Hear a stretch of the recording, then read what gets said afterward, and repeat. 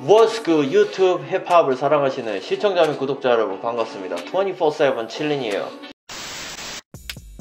What's good? I'm 24/7 chilling. Now I'm making a reaction videos for overseas hip-hop, R&B and all the black music.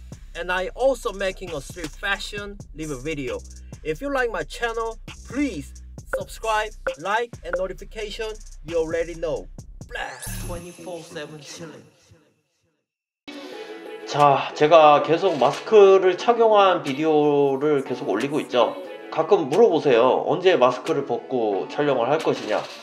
뭐 분위기에 따라서 아마 마스크를 또 벗을 때도 있지 않을까 싶긴 한데, 현재 지금 뭐 제가 살고 있는 동네뿐만 아니라 지금 뭐 대한민국도 지금 이 코로나 바이러스가 굉장히 지금 유행을 하고 있어서 좀 안심을 할 수 없는 상황까지 와버렸어요. 특히나 또 저희 동네도 코로나 바이러스 환자가 갑자기 또 늘어난 상황이라서 절대 긴장을 놓칠 수가 없을 것 같습니다. 어찌됐든 또 이번 시간에는 오디오 리액션을 갖고 왔고, 캄보디아 힙합 리액션 비디오입니다. 이 래퍼 리액션 비디오를 오래전부터 좀 계획을 했었다가 최근에 좀 새로운 핫 뮤직비디오들이 먼저 올라오는 바람에 그것들부터 리액션 비디오를 찍느라고 만드는 일정이 조금 지체가 됐어요. 근데 이번에는 절대 잊어먹지 않고 업로드를 하려고 작심하고 지금 영상을 찍고 있습니다.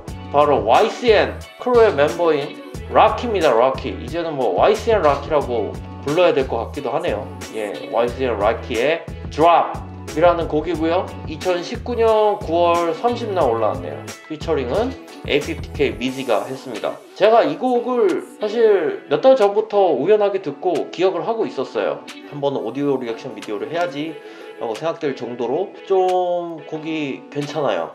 예, 세련된 느낌도 있고 약간 트래비스 스캇 바이브가 느껴지는 또 곡이기도 합니다. 그리고 또 몇몇 분들께서 이 곡 리액션 비디오를 좀 해달라고 좀 추천을 계속 많이 해주셨어요. 그래서 이번에는 락키의 Drop 피처링 Meezy를 한번 들어보는 시간을 갖도록 하겠습니다. Yo, okay, let's get into it. Yup, are you enjoying watching my video? Have you still not subscribed to my channel?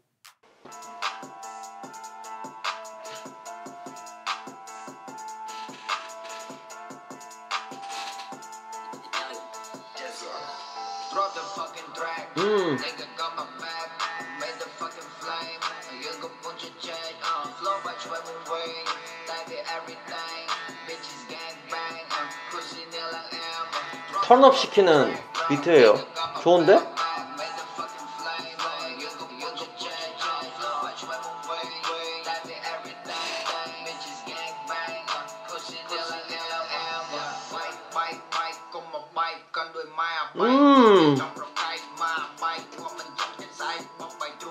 플로우 괜찮아.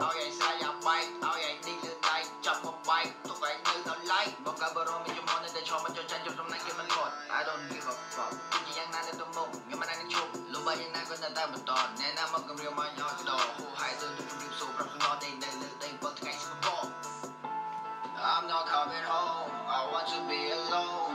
Judging the sky, flying like I'm drone. Sorry guys, I won't pick up my phone. If I have to die, I will 좋아. fucking threat. Nigga got my back. Got my back. Fucking flame. Hey.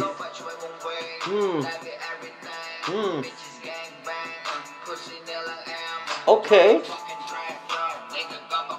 Got my back. Fucking flame.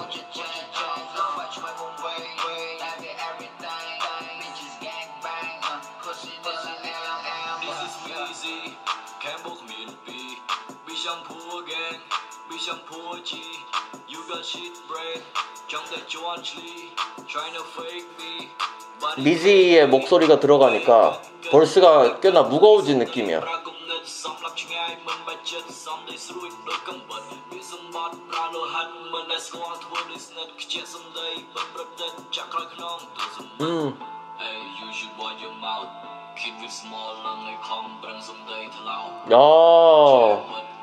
이런 오토튠 걸린 보이스도 괜찮은데?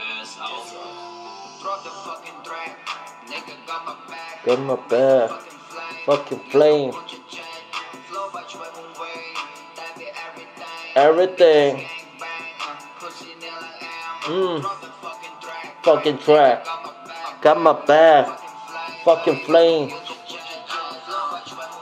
에이. 에이. 신난다 이거.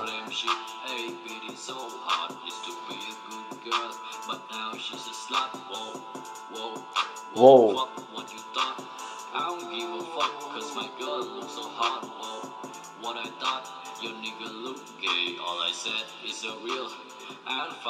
진짜 목소리는 하나는 진짜 독보적이라니까.